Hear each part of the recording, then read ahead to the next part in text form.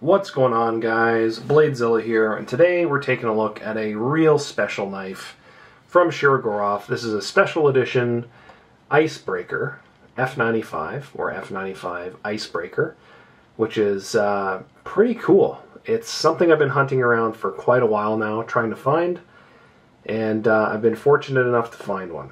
So we will get into this knife and talk about it, but first, as always, please check out my website, BladeZilla.ca, where a lot of this stuff is available. Right now I've got F3 Outdoors, some camis, adding more to it every day. Lots of stuff, lots of fun. BladeZilla.ca, check it out. There is my little shout out, because I always like to do that. Surprisingly, I get asked all the time what the website is. So I try to leave it in every link, and you know, in the channel name of the YouTube channel right now, BladeZilla.ca. Anyway, super cool knife, F95. How sick is this? Big beast of a special edition. Lots to talk about with this. I've got a bit of a cold myself today, so I apologize if my my voice isn't the normal Jaguars purr like normal, but nonetheless, we have to keep things rolling and talk about this knife. So, where to start? Well, I need to do weights, I need to do measurements. I seem to be forgetting doing this lately. So, let's start there. Okay, we are coming in at 8 3/4 or less, depending on how your eyesight is. But with that bead, it is a little bit more, obviously, depending on what you want to do with it. Blade length should be 95 mil sharpened, but we are right around 4 inches to the center of the choil. Handle length, let's see, where are we at? 4 3/4, maybe a little more, 4 7/8, something like that. All depending on kind of how you would normally see it. Weight-wise, a couple things before we get into weight, okay? It's a beefy knife. It's not light. It's obviously been skeletonized, it's been milled, but the whole point of this is how it's got a real big, thick blade thickness to it. So it's going to be heavy. It wouldn't shock me. Like a normal F95 would probably be around 4 ounces, 4.3, something like that. This one's probably closer to 5, maybe a hair over. But let's get a weight on it. Don't be too afraid when it comes to the weight of this, just because it's big, it's beefy, but trust me, the action itself is worth it. And I'm going to put it on with the bead, so try to get everything. 5.1. 5.1. I'm just going to zero one more time. Put the cloth on there, you never know. 5.1. So yeah, a hair over 5 ounces. So I wasn't too far off. I figured it was going to be close to that. It's hefty. It's hefty. It's not hefty in a bad way. It's solid. It's rock solid. It's ice solid. So where to start? Okay. So take Shirogorov's quote Sabenza of design, right? This is their Sabenza F95. It's been around for over a decade. Super solid, reliable, great fit in hand. Jimping, excellent jimping. I don't actually have any F95 turtles or zeros kicking around. Okay. I do have some F95 other ones, but I don't have any of the production turtles, which is going to be a great comparison just for the action and the milling. But let me take a look. Maybe I have something special here. So I couldn't find. I thought I had some production turtles, but I don't. So I guess the only turtle or F95 that I can really compare it to, I've got a couple floating around that will do some comparison. So let's get that and I guess started. You know what? Let's first show some sizes, and then we'll do the F95 comparison. So size-wise, so we'll grab our Stellar that we always like to show for size. And remember the angle, right? So if I just move this down, I'd say it'll look way smaller at that angle, than if I put it right in front of it. Remember, it's just the angle of the camera. I have to have light coming from somewhere, and I have to angle the camera a little bit. So, there's your Stellar, and then our Neon, which today is going to be a custom division Neon. I've been showing that one a little bit here. It's cool. So there's kind of your three sizes, and there is one up from the F95, being that it is a 111, or I guess you could even say the 110 kickstop, or the Astrum version of that knife now. Unfortunately, I don't have any here, but this is what it is. So you get a nice sprinkling anyway of the Neon, which is a great knife. Everybody loves the Neon. It's such a good carry size. This particular one's obviously a custom division, so you get, it's a little thicker than, say, the standard Neon Zero that I have here. You can just tell by the spacing usually. A little heftier. Cool knife. Stellar, I think we've got to be due for some more production Stellars, so I'd like to kind of not show this one every time. I apologize, but it is kind of a new category of sizes for them over the last little while. So it's always good to show this because you get a nice in-between between the F95 or Quantum and the Neon. So and then our obviously F95. So let's grab a couple. I'm going to go with, we've got an F95 custom division. You guys have seen that. Pretty cool knife, beefy, just like this, and that's kind of why I wanted to show that. We've got our F95 Turtle, a custom division as well. You guys have seen that knife, I'm sure plenty. Super cool, probably my most favorite knife that I have from Shirogorov right now, other than one, which might be tied right now with this. And I've always loved the Turtle, but this one's just special. These two are probably the most close in terms of action as well as size and weight, because this is a beefy bish, as they say. Just really good roller bearing action on it. But let's grab a couple other F95s. So we've got the one that I was referring to earlier, the Silk Slim. Very cool F95. Whole different conversation here that I've yet to have with you guys on YouTube, but oh boy, that knife is just incredible. We have our production F95 NL with Chromax, which I'd say is actually, in a lot of ways, actually very similar size-wise, handle-wise, feel-wise to the Icebreaker, because it's a thick, heavy knife. The only difference is, and I'm going to put that Silk Slim away, the F5 Silk Slim, because I don't want to bump it. But before I get sidetracked, super cool knife. More to come on this. I will be doing a video on that, absolutely. These two, I would say, are actually surprisingly similar size and feel-wise, both because it's heavy, and this one is not milled out internally, right? So I don't know if you can see inside there. It's just blank. But it's just heavy. It's thicker. It feels like a heavy knife. And I kind of get that same feel with this one. Although now that I'm kind of feeling it, it almost feels a little lighter. It's funny how that works. There's so much milling going on this knife. And that's, I guess, the place to start. You have this beautiful Shirogorov bear nestled in above the pivot in hibernation. You've got a couple lines here as well, right? Normally that line up here on the F95 is nice and straight.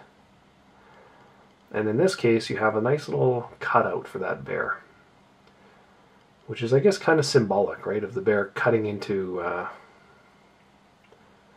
it's like an Arctic ice sheet, how it's cutting through it. That's kind of cool. I don't know if that's meant to be or not, but that's what I get out of it. Now, the milling is very similar to almost like a seashell-y kind of pattern. If I had, you guys remember the Hattie magnetic that I had? The scale was very similar to this on the backside. Very, very similar, in fact. That's what I get from this. This is almost like a dual-sided version of that. The quality level for a special edition, it's through the roof, guys. Like, this is at another level compared to a standard production. The finish is, I'd say, somewhere between a custom division, on this knife between a custom division and a production, but leaning a lot more towards the custom division. It's running on multi-row bearings, which, where are they putting? Normally they put it up here, but I think it's back here on this. So I don't know if you guys can see that. Should be a little MRBS on the inside of the frame here. Now I am seeing it on the camera. I don't know if you guys are seeing that, but MRBS, it's written on there. Remember, single row bearings, SRBS. MRBS is multi-row bearings. Then you get into single row roller bearing, and then double row roller bearings, which is typically found in their customs. The custom divisions typically, and there are exceptions, have roller bearings, single row roller bearings, which are like hot dogs, or needle bearings. And then multi-row bearings, like on this, I believe there's 21 a side, and they're laid out in a pattern like a pinwheel, so 3 balls in a row, kind of like the rays of the sun in a circle. Okay, 21 balls per side. And on this one, the action, it's ridiculous. Like, oh my god. It's up there with the Sinkovich bios and the Kami for action. Oh, it just floats home, and it has a nice snappy detent to it, which just pulls it in. It's quite unique. Quite unique. The big thing is, on this, the Icebreaker, so you're getting a very thick blade stock. A very, very thick. And I don't know what it is. I'm not measuring it. I would assume it's got to be 4 mils. Maybe, like, it's got to be more than 3.5. I'm assuming 4 mils. But you look at the flare that it has to the tip. It's just beautiful. It's absolutely beautiful. No, like super crazy beveling at the top. It's like, it's all about simplicity. It really reminds me of the F95 Zero. The flat kind of top that it had. You can go anywhere you want. It's comfortable. Put your foot on it. Please don't put your foot on it. Put your finger on it. The jimping's just spot on. It's like the smaller jimping style, so it's nice and grippy, but still functional with a glove. You can choke up, go to the front, utilize it as much as you want for slicing on that M390 blade. The tip doesn't flare like some of the others do. It's just solid. Now, as I said, M390 blade, you've got a kind of a cool pattern up on the top here, and that's going to be some work. I don't know how you're going to kind of show this, but it's a pretty complex grind. Right? It's like almost like a cutout, like a whoop, which looks nice, solid. It's just one more little detail that just really stands out that you don't always see. Hopefully the camera, it's already freaking out, eh?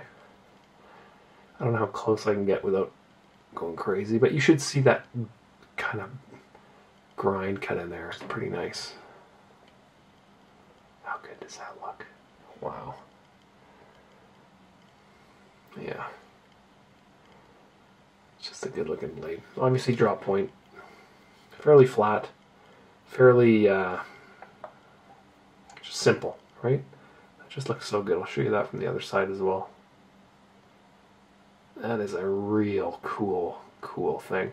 You know, one of the things that is so interesting to me is like how, so on the blade you put M390 here, which is fine, but I always say, why are we stamping this on the blade? You know, you're usually when you have that on this side, you'll have a Shirogorov bear here, and they've already put that bear up on the titanium frame. So why not put M390 in a, you know, hide it pack right there, like we do on a lot of the others. It'll be somewhere in there. Like, to give you an idea, I'll grab that F95 turtle, and no, that's written on the blade as well, but it's not stamped. I always thought it was stamped up further. Let's grab the F95. That's S90B. Oh man, I could do this all day. There we go. There's a bio. So see what I'm saying? When they put the M398, they kind of just tuck it in there. So it's out of the way of the cutting path. And in this case, they obviously have this written on the blade and the Sinkovich design, right? Like that's what they've done on this design. But I really, if I could choose, I wish they did more of this. Because as you utilize it, you're not going to wear it off the cutting edge of the blade. And that's fine, it's just those little details. Little details.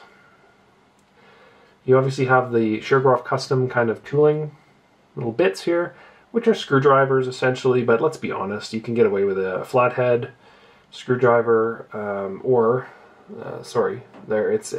my god, I'm losing my marbles today. It's Shirogorov's custom bit. You can get away with a flathead screwdriver. I wouldn't recommend it. Use a penny, use something softer than the hardware material is made of. Or you get, a tool like this. You get the bits in there, and you're never going to have a problem with it. You're not going to also want to really take this guy apart. I don't see why you would need to unless you're really beating the crap out of it. But nonetheless, you can also probably use a folded credit card. Now, another thing, look at this clip. Interesting. So, a couple things I noticed on this clip here right off the hop.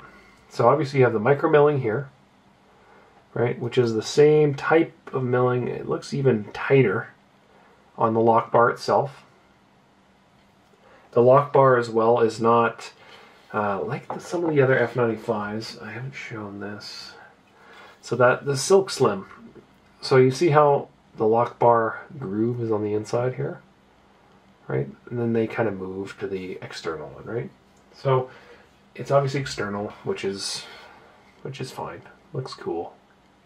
Some people like the simplicity of the old style where it's kind of more internal, but that's fine. One thing I do notice, so let's grab that F95. Oh no. No, never mind. The pocket clip itself is angled onto the frame, which is always nice, right? So when it's angled onto the frame, when you hold this in your hand, you put pressure onto the pocket clip, it takes it away from the lock bar. And typically, even on like the Quantums, there's like a little shelf kind of cut out. If I can show you that, that's what I wanted to show you. This doesn't have the shelf, but I just wanted to show that. Just to kind of give you an idea. So here's a Quantum Ursus. See how there's like a little shelf for that clip to kind of lean on? This one kind of just leans right on top of the milling, it looks like. Unless I'm missing something it's leaning underneath. I can't really see. Looks like it's just sitting flush on top, which is cool. Nonetheless, it takes the pressure off of the lock bar, so it's nice and smooth to fire out and put back in. When you hold these, I get asked this all the time. When you hold these guys in your hand, you're going to shoot it out, right? Say I'm about to launch this. Just don't hold your finger on the frame there. Don't put it on the lock. You can either hold it up here, right? Or just hold the pocket clip. If you're holding the pocket clip, all the pressure is off, and it's just so easy as I like it. It's stuck, but just hold the pocket clip, no issues. But if you hold the frame, right, with your middle finger or something, like it won't come out. They're very sensitive to that. Now, as I said earlier, this is, I believe, 1 of 100 worldwide, and they all say 1 of 100 on the inside, just so you're aware. And it will say that right in here. I don't know if it'll pop out or not on the video. I can barely see it on my little screen, but it should say 1 of 100. They all say that. They're not all 1. Unless I'm crazy and mine's number 1, which I wouldn't mind, but I'm pretty sure they're all 1 of 100. And, which is cool. Super cool. They have had, I think I've seen a few full custom versions of this knife, which are hard to find. And probably in excess of 16, 18, 20K now, US. And it's typically, I think they're made by Sergey himself on those ones, obviously, but I still think they're multi-row bearings. I don't think they're rollers. Super cool. Super, super cool. Now, let's talk on the internals here. Let me grab my little light. It is all skeletonized, I believe. Should be. And let's take a look at what that looks like on the inside. So we have our little wavy snake kind of going out. It's all hollowed out. That's beautiful. So in hand, you notice it. It's definitely a heavy blade, but it feels very light in the handle. Hopefully you can see kind of different angles, and then I'll do that as well. Beautiful, beautiful. And then underneath, do we have a little pin back there? Look at that little pin on that back spacer. How good is that? Come on, man, focus. Help me help you. Little pin sticking in there, that's cool. Blue anodized, I believe. Blue anodized and stone washed, obviously tie, but when I got this, I was like, I wonder, you've seen so many pictures of this, and like I said, I've been trying to find it forever. You see so many pictures of this knife, and I was like, I always thought it would be a little bit blue for some reason. Like more blue than it is. And it definitely isn't. You know, just the back spacer, looks solid. It's a cool knife, man. Really cool. You have I always talk about how on we're gonna go talk about the back spacer now. So I always talk about this in my videos. I always say, you know, the Stellar, for example. Yeah, you can put on some lanyard or whatever put the paracord, run it through the frame, and it's got a hole, right? And I should bring a little piece of string and actually show you on these videos, like just how that would look. It's so nice that I have one with the lanyard on it. So a lot of people just cut it off. For collectibles, guys, never cut that thing off. You know, fine, untie it, put it gently in the box.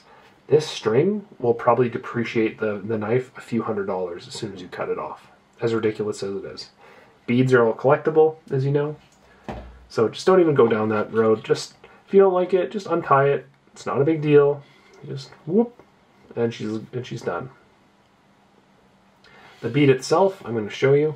If the camera will allow me, I should probably be doing this with a different lens, but it may work. World Oceanic International Flight. Super cool. Nice coloring to it, right? Matching bead. And on the back, oh my god, how sick is that? That's a bead, guys. Like, are you kidding me? Look at this. This is a bead. Look at the detail. This is nuts. One of the coolest beads I think I've seen from Shirogorov. So some of the F3NS, you know, special edition beads are pretty cool, but this one takes the cake for me. I think it's one of the coolest. It has to be one of the coolest out there. Yeah, like, come on. The details through the roof. It's obviously matching with the little, you know, ano in the middle and stuff. It's just cool. The Icebreaker. I don't know much about the Icebreaker trip itself. I know they went up to, I think it was like the Antarctic or something for a trip, and then on some of the customs, I think a couple of them, or maybe it was just one of the customs, it went on the trip with them. It went on that trip. So, pretty cool story. I'm sure it's something I'm missing. You know, if I find it, I'll leave a link below. But if you're more than, you know, if you want to write a cool passage on it below, I would love to know more about it. I'm sure there's all kinds of stories on it. But it's not just a knife. It actually has a history. It has a story to it, which is cool. Super cool. Oh, just nuts. I can't get over this, the milling for a production level or production plus maybe, or custom division minus. The milling's nuts. I can't get over this. It's some of the best. It's at the same level, or maybe not quite as much as the Bio. Very similar level, I'd say. It's highly desirable, I'll tell you that. They're worth more now than they were when they came out. And now that there's 100 of them, you know, people are using these. They're slowly depreciating them. The mint are like new in box. They're becoming rarer and rarer to find. You know, I just so happen to have one right here. And this one, I'm telling you, like, there's a few knives in my collection I will not sell. This is one of them. I just, I love F95s. I love the story, the history behind this guy, and the milling is just at a different level. I think it's one of the coolest, in my opinion. M390 blade, sure. You know, S90V would be cooler. But whatever. Not a big deal. Now, I did think that there's something going on with these washers inside. Or sorry, like, I thought they were like steel washers in conjunction with multi-rail bearings. I remember hearing something that they're a little bit different on this knife compared to some of the others. It could just be me reading into things wrong, but without opening this, I don't know. But I remember hearing something about how it had like steel washers or underlays or something, so that is pretty cool. Now, it does have a, obviously, metal lock bar insert / over travel stop, and all that's going to do is when you move this lock bar over, it's going to stop from going too far. And the metal lock bar insert, which looks like we're at a very light lockup, which is pretty standard for Shirogorov. You can fine-tune the materials, right, between M390 and titanium, so that, lo and behold, both you can replace it as well as you don't get any lock stick. And that's the one thing that it gets really, really annoying at some of these knives. Like, you just, things happen, things bend, put in your pocket, you use them, you put tons of torque through the lock bar, cutting things and wedging it around and stuff, and it's nice to have that be replaceable. And it is replaceable via a Torx, right? And I think on the newer F95s, even on the customs, they like flip this around. On the old, like the Silk Slim, that is an actual custom bit, I think. I don't think it's a reverse bit. Let me grab it. I think it's just a small external screw, right? So see that what I'm talking about? How it's not a Torx, the little guy here. I always say this is small, medium, large. So you have all three sizes on this guy. Small, medium, large. See what I'm saying? But on the F95 Turtles, I think they put it on the inside. So there's this. See what I'm saying? How now it's screwed from the inside out. It's funny how they do that. All these little tweaks and changes. Now, I always do like to show this, okay? On the lock bar itself, watch how it pokes up, right? It's elevated versus the rest of the show scale here.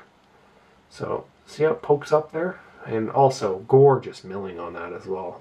Get that with the right light, oh, your mind's going to be blown. But it pokes up, and when you roll this, you see that. And what that is it's just super easy to find with your finger. When you're rolling it off the side, it pops up higher than the other side, and it's got a nice bevel cut, obviously. It's just comfortable. It's easy to find, it's comfortable. Okay? Especially with a thick blade. You want to have that bevel cut in there. There's also some rolled machining here as well. It's nice and smooth. There's no hot spots on this knife either. I was kind of expecting, because it's so thick, I was expecting some more hot spots, but it's all rounded, all milled, micro milled, through every little location that you can imagine. On the back, that's a cool little spot to be doing that. See here? It's this kind of detail that, look, you don't even I didn't even realize this, but like you look at this and you go, okay, we're going to put a screw here, and we're going to bevel the edges here, but because we want some strength for this screw, we're going to skip this spot and then continue it down the line. That's a nice detail. You see it? And they do it on the other side with the screw too. Like, that is a really cool detail that, you know, they could easily just go, whoop, grind that down, no big deal. But then you're probably going to have issues with that screw sticking out. It'd be a hot spot, blah, blah, blah. That's like, these are the details with Shirogorovs no one talks about.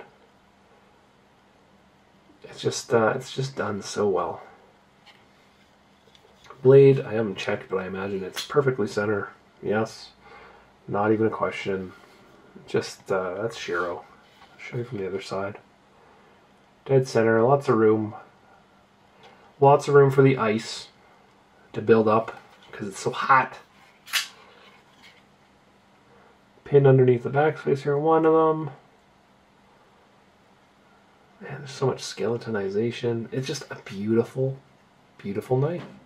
I'm thoroughly impressed with this one, and it's a nice blend between production and custom division. Very nice blend. High end machining on this one. Some of the best, and highly collectible. And this is one that I'm an F95 whore, and I love this one. Oh, man. Absolutely love it. Okay, so let's see. Have I wrapped it up? Have I talked about it? So M390 blade, the cool customization on the actual jimping. That's a nice little touch. Flat top, good ergos, good jimping. Lock bar insert, the cool bead, the skeletonized handles, the angled pocket clip with no bench, and the blue anno 1 of 150 or 1 of 100. The multi-row bearings on that side, I think. Oh, and then I guess I should also say that on the flipper tab, there's a lot of, come on, man. There's a lot of beveling cut in behind the flipper tab. So when you flip this guy down, it's just nice and smooth on your fingers. No hot spots, no cuts, no pinching, nothing like that. So that's good. I guess there could be an argument on this. Why the backspacer doesn't fill all the way up here, and that's fair. Probably to have access to inside, I'm imagining. But as we know on some of the later F95s, they're starting to kind of close that off and squish the materials together, as you can see on this turtle. You know, so they're doing something there. Problem is the gap between the flipper tab and the frame. If there's any tolerance issues, it's not going to work. Now that Silk Slim, I don't think they did anything there. I think it's sealed off, and the gap as well is almost non-existent. Nice blue backspacer. I might have to do a little photo shoot of these guys, because the blue look really good together. Really cool. And I guess I should even say, even the I love how they do this.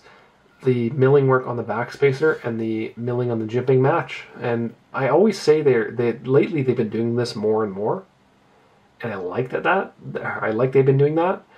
Yeah, this one works really well. It's very similar, if not identical. I didn't notice that originally. The multi-row bearings on this feel as good as roller bearings. Super smooth, super controlled. I don't know how they're different. I just remember hearing something about how there's like some kind of washer system in here, and it could just be old literature talking about you know, the multi-row bearing track itself. Don't know. It doesn't really matter. It feels similar to a normal multi-row bearing, other than it just seems really smooth like a roller bearing. So I don't mind it at all. Highly collectible, highly beautiful F95 Icebreaker, limited to 100. I don't know how many times I have to say that.